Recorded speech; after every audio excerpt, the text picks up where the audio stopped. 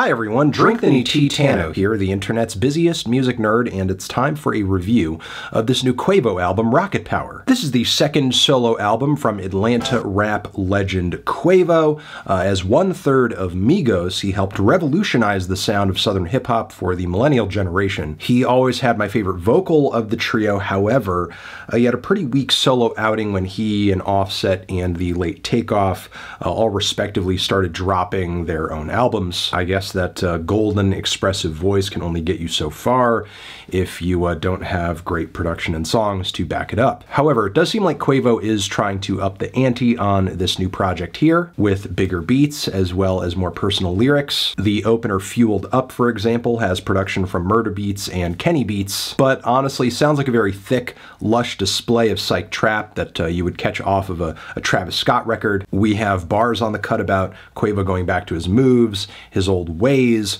which does bring up a pretty central theme on the record, the past and looking back, and Quavo essentially taking note of what brought him here to this point, what made him the man he is today. And I think it makes sense that Quavo would be reflecting this way on a record like this, especially with the recent passing of his nephew Takeoff, and it has been about 10 years since Migos began to break through with early singles like Versace as well as their No Label 2 tape, and I think this song is a great way of introducing those ideas. We essentially get another dose of looking back on the following track, Patty Cake, which literally features Takeoff. Considering the unk and fume mentioned in the midst of the track, it may even be a leftover from their 2022 project, but it's still a pretty sick one at that, with some massive horn samples, these plucky orchestral bits too. The Takeoff refrain on the track is sticky as hell, and I think the track just works as a really good capsule displaying the chemistry that they had artistically before his passing. There's also Mama Told Me, which is obviously a pretty personal cut too. It is a good mom tribute, but instrumentally features some eerie, stuttering synth lines and a kind of oppressive atmosphere. Not really the warm or positive vibe you typically expect from a song that's kind of a shout out to mom. Like, on this kind of beat, Quavo could just as easily be rapping about trapping out the bando, and you know what, even if I do like the beat, that might have been more fitting. But again, a lot of big beats on this thing, even with the track Who With Me, which features some horn-like synth leads that feel like the soundtrack to some kind of ship battle in space among the stars, a Star War, an idea I clearly have to copyright. And I was also moved by the chillingly beautiful vocals sampled on Hold Me. Benny X did a bang-up job on this one, that's for sure. And I like how Quavo occasionally works into that repeating Hold Me line and brings some of the most personal lyrics on the entire record through this track. Not usually a mode we hear him in again, but it fits him, and we have some decent sung lines on the track too that sound nice, even if the auto-tune is doing a lot of that work. So yeah, all these tracks collectively contribute to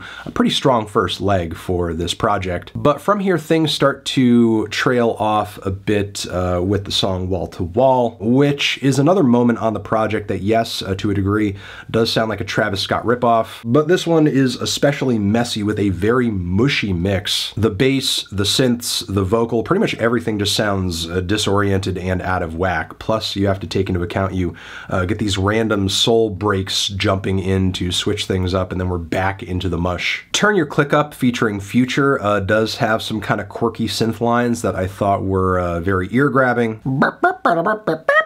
The worst impression of it, but still. Quavo and Future have absolutely zero chemistry on this track whatsoever. They don't bounce off of each other in an interesting way. By Future standards, this feature is pretty forgettable, and even though he does play a larger role on the following Back Where It Begins, the song just kind of operates like your average auto crooner anthem. The Takeoff feature is really the only memorable thing about the entire track. Now, I will say 1111 does pick things back up with one of the best instrumentals on the project, even if, again, it does sound like Quavo is bringing more Travis Scott Astroworld era vibes. But then from here, we nosedive even harder into a very weak final leg, with Galaxy that features all these faux tropical rhythms over some spaced out pianos, and Quavo getting kind of buttery with it vocally. It just feels like a Drake track, but Quavo doesn't have that, you know, kind of soft boy charisma to pull this sort of thing off. There's also Disciples, which I didn't go into this record record expecting bars and bars and bars. It is a Quavo album, obviously. But lyrically speaking, this one just came across so scattershot that it was unintentionally silly. I don't trust nothing but my family and my rifle. I ain't paying attention to nobody but my rivals. I ain't know I had that many bosses in my iPhone.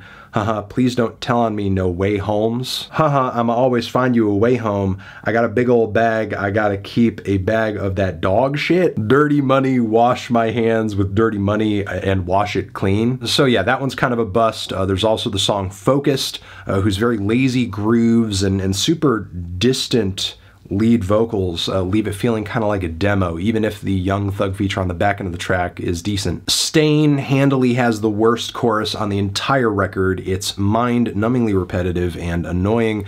Meanwhile, not done yet is what you would get if you could like kind of Disneyfy an inspirational trap song. Yeah, this is like truly some Mickey Mouse stuff. It's silly. Rocket Power I thought was pretty unceremonious as a title track. Outside of the super Travis Scott-esque, again, epic synth outro that the song just kind of busts into in the last leg, it feels very tacked on, but I guess it's something. And then finally we get the closer Greatness, which I actually did like, and if I remember correctly was the first real single we heard from this project. And I still like Quavo's flows on this track. I think the Latin horn sections are great, the way the keys emphasize the upbeat.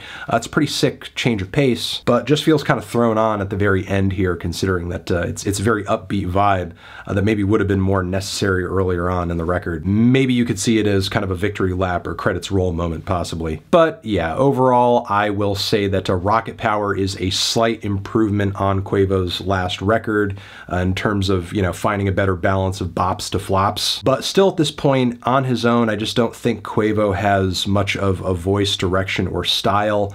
At his best, he kind of just musters 1/3 of the magic that he did at one point in Migos. And like I said earlier, there are other worthwhile moments on the record where he's getting kind of personal, but those don't last very long a lot of the time. I'm feeling a light to decent 5 on this one. Transition, have you given this album a listen? Did you love it? Did you hate it? What would you rate it? You're the best, you're the best. What should I review next? Hit the like if you like. Please subscribe and please don't cry. Hit the bell as well. Over here next to my head is another video you can check out. Hit that up or the link to subscribe to the channel. Anthony Fantano, Quavo, forever.